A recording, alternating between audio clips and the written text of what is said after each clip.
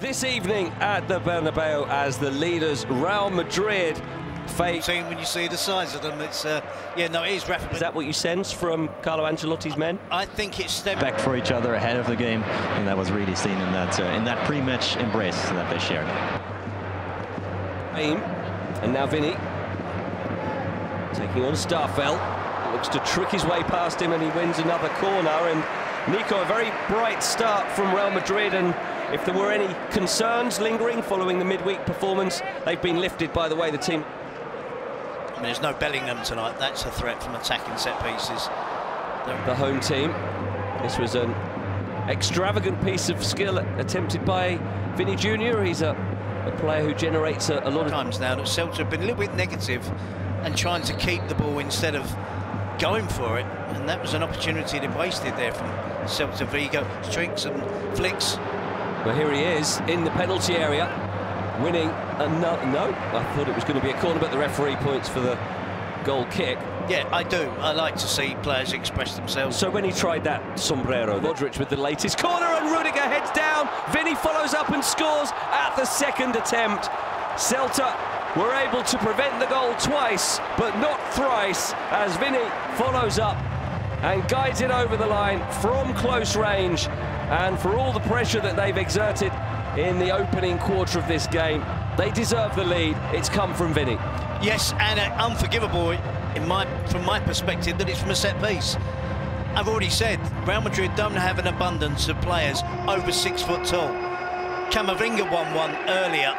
Rudiger clearly wins. That's hugely disappointing from Celta Vigo's point of view. It's a game up now for Real Madrid to maybe enjoy it and express themselves a little bit more. Here's Vinny, who certainly will enjoy doing that as he whips it at him. Clips the cross in. Should be the goalkeepers, but not very. Do get out there eventually.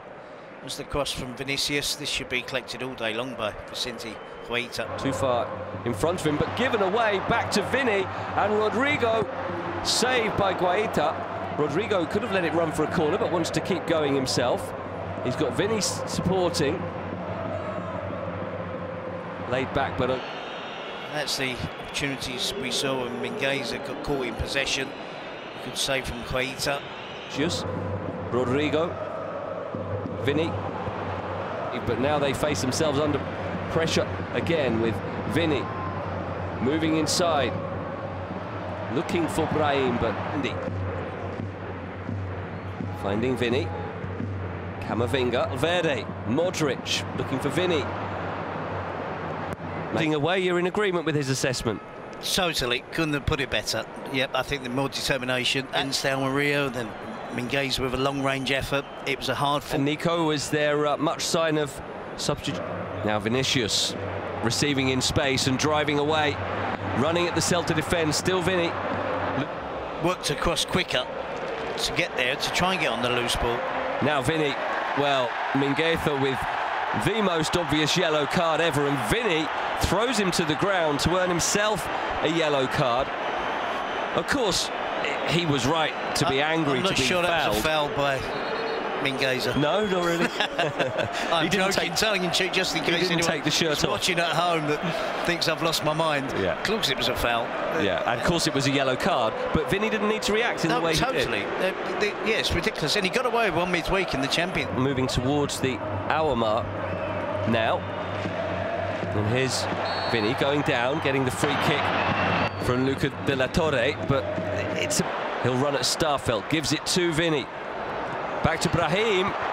Gets a shot on target, but it was straight at Guaita, who makes his first save of the second half. Vinny charges into Mingueza. He tried to kiss and make space for Brahim to receive. Finds Vinny. Manquillo claiming he won the ball, but the free kick is given. Well, my impression of that was it was a clear foul. Tackle from behind. We'll see the replay now. Vinny outside him. Into the area, onto his right foot. And it's another save from Guaita, and another fairly comfortable one. It is, yeah. One you'd expect any goalkeeper to make. Onto Brahim, and Vinny trying to get away from Starfelt. And he does so, but Manquillo is there to help out. And now Mingueza, slightly risky pass, but welcome to the field for Joselu from the Real Madrid fans. Nico? Yeah, I think the Real... But a lot of his work was defensively. Here's Vinny trying to run around Nunez. And then somehow keeps it in. Again, twisting and turning. Nunez got plenty on him there, but no free kicks given. And Nunez helps him to his feet as Vinny looks imploringly at the referee after he didn't get a free kick for this challenge. So you'd really think that Celta would nail it down and you know, let him have some rest for the final few minutes. Yeah, Strand Larsen was 12 years younger than Aspas. Soon though. Here's Vinny, the scorer of the opener, driving inside. Lovely cross. Oh, and it's 3-0 with an own goal. Carlos Dominguez, I think it was, who had the final touch.